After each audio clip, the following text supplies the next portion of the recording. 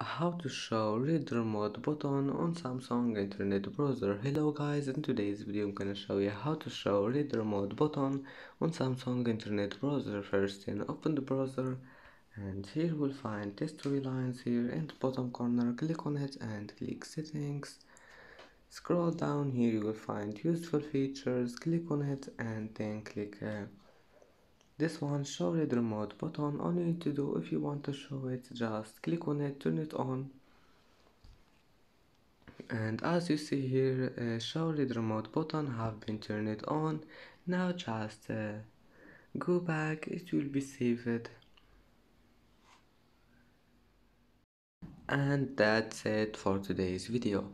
If you like this video, don't forget like and subscribe, and thank you for watching this video until the end, and see you in the next video.